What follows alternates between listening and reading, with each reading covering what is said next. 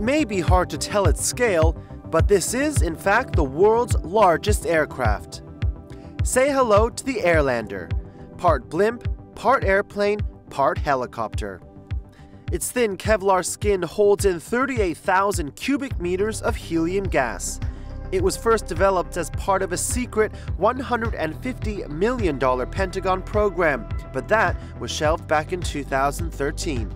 Today, the Airlander is undergoing testing north of London after being bought back by its creators, Hybrid Air Vehicles. Its main purpose today is for civilian use.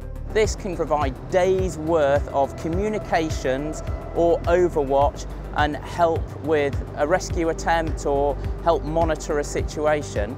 But also more than that, it can land and take off anywhere, so it can move cargo equipment anywhere that's remote, that doesn't have roads, doesn't have railways.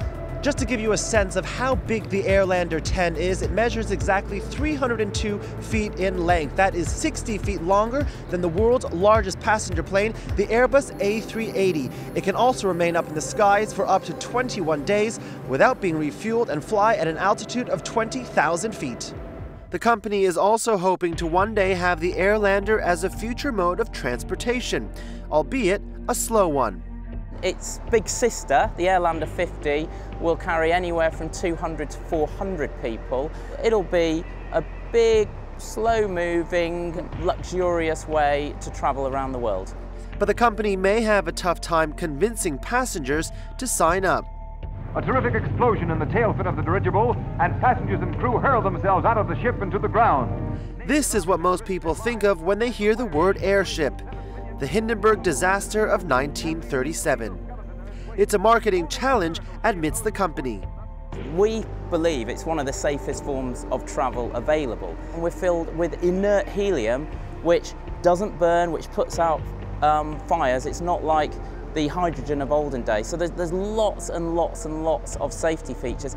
We've got 4 engines. We only need to fly on one. We can float on none. We've got 15 different compartments in there. In fact, they say you could fire a bullet through it and nothing would happen.